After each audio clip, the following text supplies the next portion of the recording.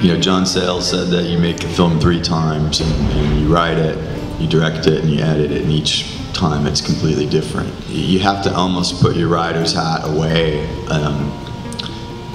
when production starts, and unfortunately that's why writers get kicked out of the process so much, because there's just a different set of obstacles when you're shooting a movie than when you're writing one. You know, we've had to wear a lot of hats on this film, and out of necessity.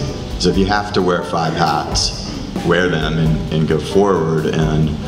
But if someone can wear a hat better than you, then pass it on.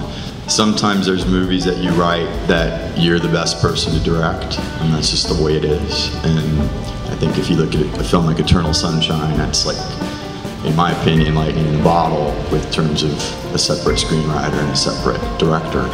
I think the best movies often come from writer-directors, but I still think in a perfect world, a good collaboration there might make a better movie in the end. But